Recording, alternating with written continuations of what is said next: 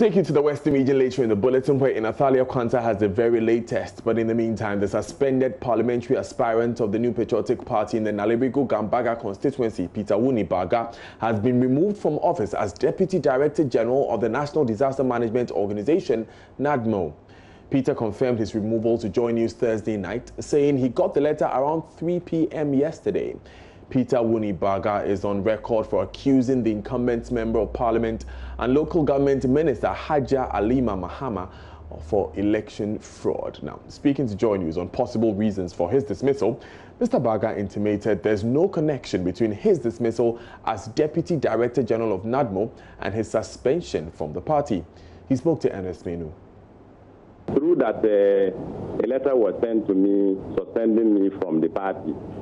The reasons were that I have breached Article 47 of the Constitution of our party, but they did not go further to indicate exactly what crime that I caused. I just want to, at this point, say that my dismissal is not part of what you are discussing this morning on whether the suspension or the redo talk that I granted is the reason why I've been suspended. The letter just indicated that I have been dismissed from office. So I don't think that you have to lamp up these two things from the suspension stage to the dismissal stage. I'm serving government. Government is different from party. The party suspended me, but government has not indicated the reason. So I want you to get it clear. Very well. That is fine. So let's talk about your removal from office as a NADMO director. Can you tell us the reasons assigned for this decision? There were no reasons assigned. There were no reasons assigned. Have you taken steps to find out why? It's too early. It's too early. The letter was received just yesterday evening, and so I cannot say that it's too late to find out. But the president has the authority to appoint and disappoint. So when it comes to that stage, you don't even have the power to go and ask the president why. When he was appointing me, I was appointed amongst several other party people who suffered the same way like me, but they didn't get the opportunity to serve in his government. So if he is taking me out of the government, I will not even want to go and ask why. But what is your suspicion? I cannot speculate because he has the power.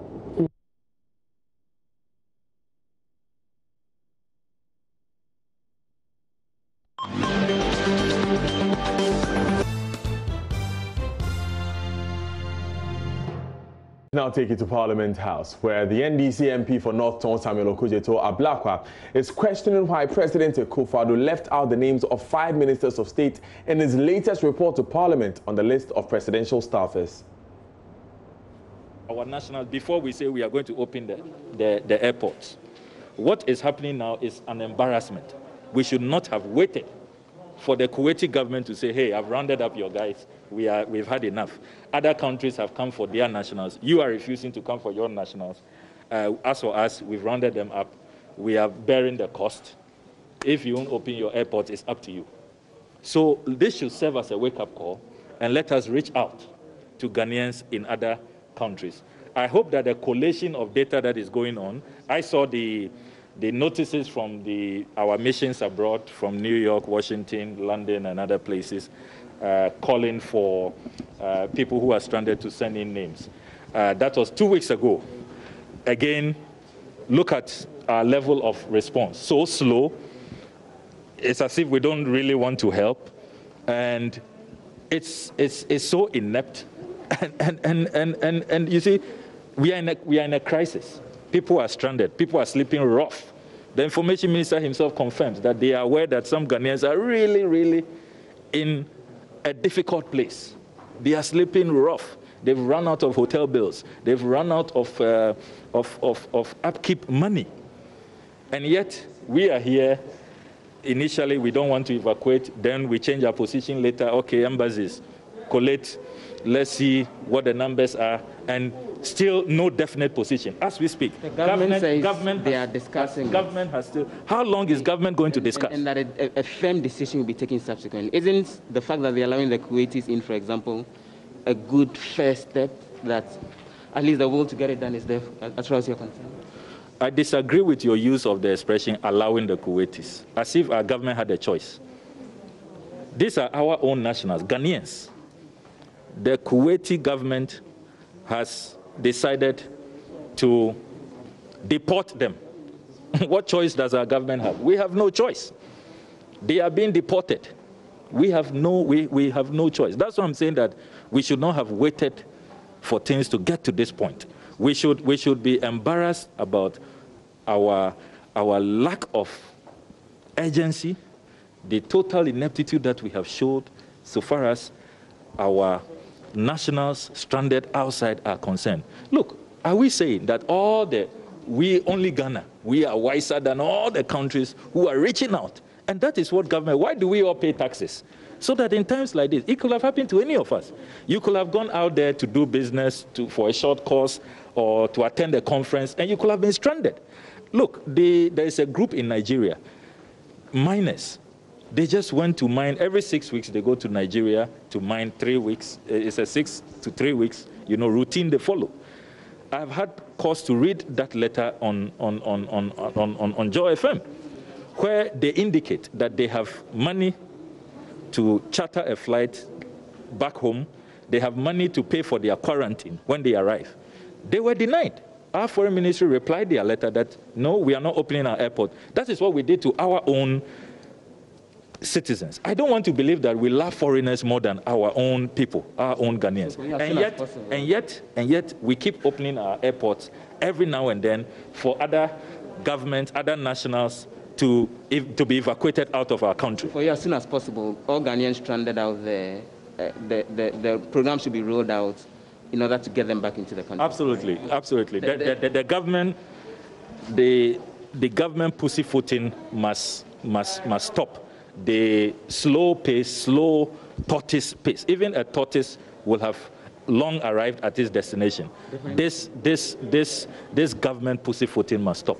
You also raised concerns about the list of presidential staffers and asking whether there is a reshuffle that Ghanaians are unaware about on the floor. What was the point you're seeking to make? Yes, I was referring to the list of staffers at the presidency, which President Akufo-Addo has submitted to Parliament, albeit very late. Though the letter is dated 30th March. We received it only last week. We are in May. So the president is in breach of Section 11 of Act 463. There is no doubt about that the president is in breach. And we expect the president to abide by his oath of office. And the president should stop breaching the Presidential Office Act. But the content is worrying. Parliament is being told that there are only 5 ministers of state at the presidency. Only 5. Meanwhile, last year, we were told that there are 10. And conspicuously missing on the list, as I sought to draw the House's attention, is the senior minister. As I said, we are not aware that the senior minister has been taken out of government or has been reshuffled. Why is he not on the list? Why is the minister responsible for business development not on the list? The Honorable Ibrahim Mohammed Awal.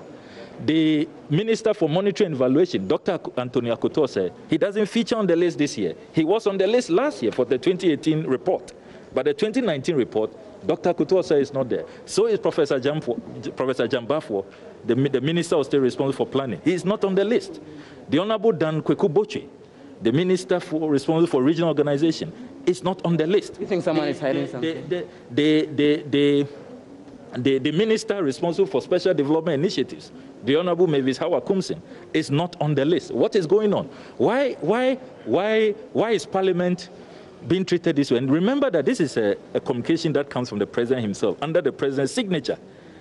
And yet, not less than 6 ministers are not on the list. Is it because political appointees are going up? And I have pointed out that, look, we need a cap on the Presidential Office Act. We must now place a ceiling so that this elephantine-sized government, this pension, to just keep increasing the numbers. If you look at the number of junior government officials, junior government officials at the presidency. For the 2018 report, there were 254. It has shot up now to 270. That is worrying. In terms of the overall numbers, the indication is that it actually went down comparing 2018 and 2019. What they did cleverly was to reduce some staff with the civil service, civil and public service. That's not our concern. As for civil servants, they will retire. You can always move them out. You can second them to other ministries. That's not the concern. The concern where you must focus attention is the political appointees, the list of political appointees, and that keeps going up. Look at all the categories. The presidential staffers, it was 27 in 2017. The 2018 report said it had gone up to 28. Now it's 36. Junior political officers, it's gone up from 540, from 254 to 270. So all the categories of political appointees keeps going up. And now what we are seeing is that ministers are not featuring in the report, as though somebody wants to massage the numbers and make it look as if, the numbers are going down. But I'm surprised that the majority leader received the report, and as he said, he has not averted his mind to it. I'll encourage him to read it, and he must read it. You are the majority leader and Minister for Parliamentary Affairs. It's untenable. I'm not impressed with the majority leader that such a major report. You know that I've been raising this matter on the floor consistently since the president breached when we went past March and he had not submitted this report. I hope that the majority leader will read it and will get back to the president and they will bring us a more accurate report, a report that is sacrosanct, that reflects the facts, the truth, the reality. That's all we want.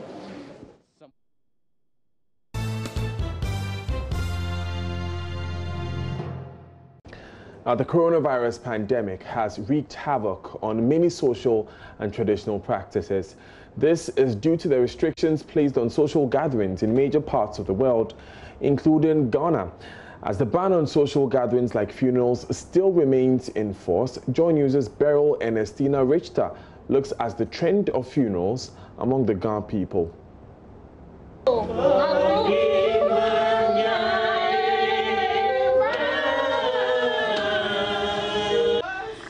Family and friends mourn the loss of their loved one, Rosamond Makudowona. They wail and burst into dirges as the remains of their loved one lies in state at the Cornelius Adumwa Dowona Way in Osu. Some visibly shaken family members and friends are unable to hold back their tears as they file past the body of the deceased.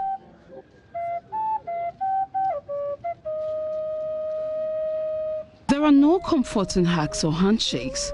As the people mourn, they are also mindful of contracting the virus. An elder of the family, Jonathan Note Dowona, explains they decided to strictly abide by the restrictions on social gathering, even during the planning of the burial and funeral of their deceased relative. It was decided at the pre-burial meeting on 28 April to abide by the President's directive. We only allowed them to briefly extend their condolences to the family. One of the main features, according to Ga customs and traditions, that precedes the bathing of the corpse is Kochagbamo. This rite is very significant among the Ga people. Before the outbreak of coronavirus in Ghana, this ceremony was characterized by elaborate fanfare and extravagance. Here is Nomo Blafo III, Gablafo Wulomo of Asre. Currently, it's done in a way as if people are going to marriage or something. But during this period, you find about 2 or 3 people just carrying this thing to where they're supposed to take it, or to the house where the Kojagbamo will be performed. Before, the few people who just go and bat the corpse, they will only go to the mortuary. Dennis Ni Ajay is one of the sons of the deceased. He strongly believes his late mother would be happy with the family's decision to organize a small gathering. I know and believe that she will be very happy. The Dowona family is not the only one to have taken the decision to bury their departed loved one in this COVID restrictions era. It's live on JoyNews today with me, Daniel Dazi. Up next is Business with Daryl Crow.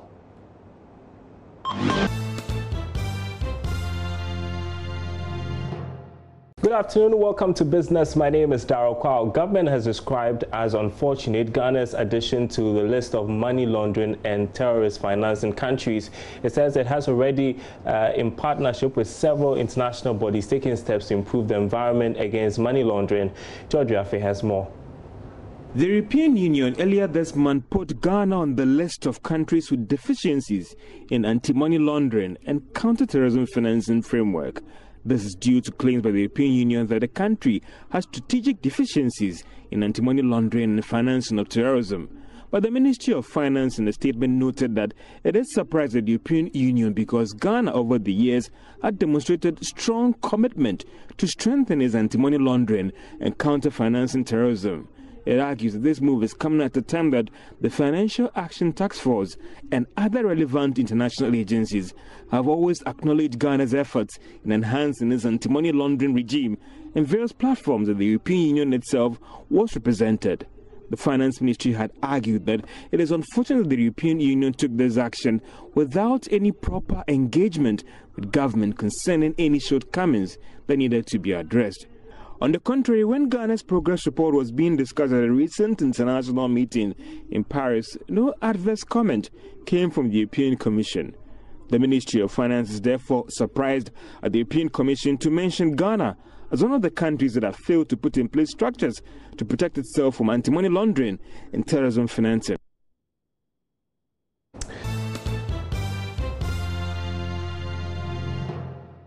Now, government statistician Professor Samuel Kobnainim has advised potential job seekers to disregard rumors of job offerings through social media. According to him, some unscrupulous people are using the name of the Statistical Service to take money from job seekers in the name of getting them recruited for the national census. Professor Nim warns the culprits to desist from the practice or face the law when caught. It's come to the notice of Ghana Statistical Service that some fraudsters are demanding monies from unsuspecting applicants who would want to work with Ghana Statistical Service in different capacities to ensure that we cover the whole country and cover it well in terms of quality data.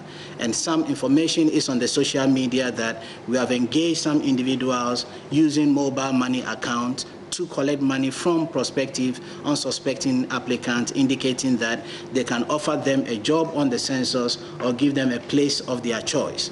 We want to put on record that Ghana Statistical Service, first of all, has not engaged any individual or agency to collect money from any person in the hope that that person would get a job or that person would place in a district of his or her choice. Ghana Statistical Service does not operate a mobile money account. Ghana Statistical Service is a government institution, and for all those that we engage to offer services for us, we do not take money from them in this regard. What we do is to assess your CVs to identify whether you are better suited to be a supervisor, to be an enumerator, or to help us at the headquarters in terms of consultancy services to ensure that we conduct a smooth and successful 2020 population and housing census. Thank you.